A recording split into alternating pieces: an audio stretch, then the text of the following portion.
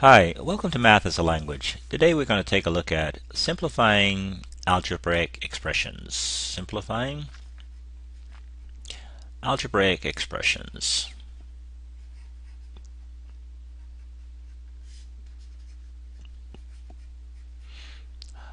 Now, just like English expressions, if you will, it may be helpful before we try simplifying these expressions that just as in English we learn the parts of speech, more math being a language, maybe we should take a look at the parts of an algebraic expression before we go much further into trying to simplify them. Let's take a look at an expression. As we said before in earlier videos, these expressions can either be just made up arbitrarily, something like 2x plus 4, or an expression may in fact represent some real world experience or some real world concept. For example, perhaps your friend is 5 years older than you are, so this would be an expression that would represent something like this.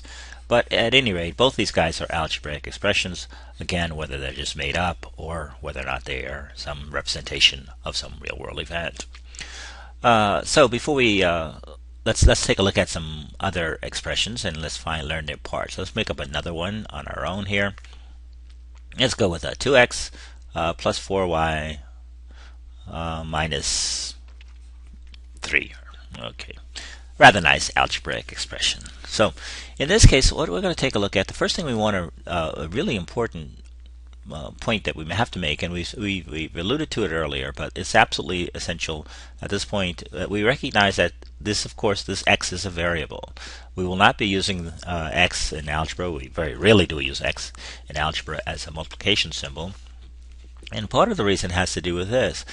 When you're looking for an algebraic expression, what you're interested in recognizing in order to one of the first things you want to know about an algebraic expression is how many terms it has. And when you're talking about the terms of an algebraic expression, what you're looking for are products. So in this case, since this is right in front of this x, that 2, this is a product. These two values are being multiplied. Similarly, this y and the 4 is right in front of the y, and that's a product. So they're being multiplied. And we all will know, well, we should know, or at some point there's a property or rule that has to do with the multiplicative property of 1, which means that any number can always be multiplied by 1. So if you want to strictly look at this as a product, this could be a product as well. So in terms of a product, you have two things being multiplied here, two things being multiplied here, and two things being multiplied here.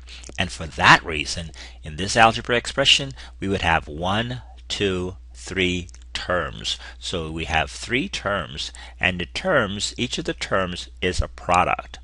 So when you're looking for the terms of an algebraic expression, you're looking for the products. So each term represents a product. So that's the first thing we'd like to recognize in terms of the parts of an algebraic expression is the concept of a term. All right. Now, and another way of looking at it, another way of looking at terms is that one thing that you can do also, either you can count the terms or you can recognize that the terms are separated by sums and differences. So this term is being added to the second term, and that's being subtracted by the 3 is being subtracted from that sum, if you will. So each of these 3 terms are separated with a plus symbol or a minus sign, plus or minus sign. So that's another way of counting the terms. I think we all know, and we'll color code this as well, that the x, as we said before, no longer will this x be used for multiplication. So the x and the y, of course, those are our variables. So we had two variables here, two variables.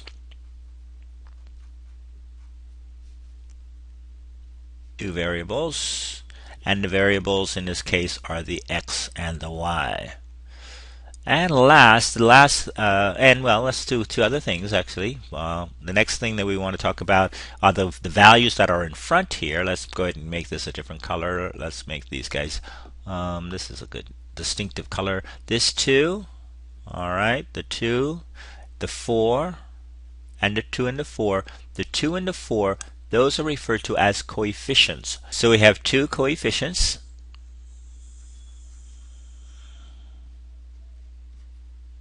And the coefficients are the 2 and the 4. So the coefficients are the 2 that's in front of the x and the 4 that's sitting in front of the y, the variable y. So the coefficients are the numbers in front of the variables. And last but not least, and very important, we have, of course, this 3 that's sitting at the end all by itself. That 3 also has a special name in this particular case. This 3 that's sitting at the end there, that 3 is a constant. So we have one constant, and the constant in this particular case is the 3. Alright, so these are the parts of the algebraic expressions that we want to come to learn, and we'll practice another one shortly. We had 3 terms separated by the plus and minus signs. They're products, if you will. We have our 2 variables, the x and the y are the variables, x and y. We have our 2 coefficients. The coefficients are sitting in front of the variables, and of course we have the one constant at the end. Alright, so let's take a look at one other, and then perhaps may have enough time to simplify, I think what we'll do is we'll leave that for our next video. But let's just take a look at one more algebraic expression, and then we'll look at the parts. Alright, let's go with a 2x plus 4yz minus 6 plus 5t. Alright, that's a nice one. Okay, so we have this algebraic expression, whether it represents something or not. It's not what we're focusing on at this point. We just want to look at the names of the various elements of this algebraic expression. Alright, so let's go ahead and color code these. Let's start first of all, let's start with the variables, since a nice popular concept that we are quite familiar with. Our variables, again, we have our x, we have y and z, and t. So we have four variables here. X, y, z, and t are our variables. Next we're going to look at our coefficients. Alright, I-E-N-T. So our coefficients, who are the coefficients? The coefficients are the values sitting in front of the variables. That's why we have the variables listed first. And so this 2 would be a coefficient, 4 is a coefficient, and the 5 is a coefficient. So we have 3 coefficients in this expression. Let's see. Next, let's look at terms. Let's go ahead and name our terms. How many terms do we have here? How many terms are in this expression? Now, again, we have 2 ways of looking at it. We can just look at the product. So these 2 guys are being multiplied. That's a product. This 4 is being multiplied by the z, which is being multiplied by the y and being multiplied by the z, so that's a product. That's 2. 6 is being multiplied by 1. Don't forget that there's always a 1 there. That's a product. And 5 times t. So in this case we have 4 terms. And another way of looking at it, and we've talked about this earlier, just a minute ago in fact, we can look at the sums and differences. So that's a sum, there's a difference, and there's another sum. So notice again that your terms are separated by these plus and minus signs. So either way you'll have 4 terms. Let's take a look at our constant. And our constant would be the numerical values that are not sitting in front of a variable. And so in this particular case, the -6, that -6 is our constant. Alright? Alright, so we'll stop here, and we'll talk about, in our next video we'll actually do a few of these algebraic expressions, and we'll take a look at how to combine them. And again, knowing the parts of the algebraic expressions and the names that are given to those parts would be very helpful in terms of putting together and simplifying our algebraic expressions, but we'll do that in our next video. Alright? Well, thanks for visiting, and take care. I hope you're having a great year, and we'll see you in the next video.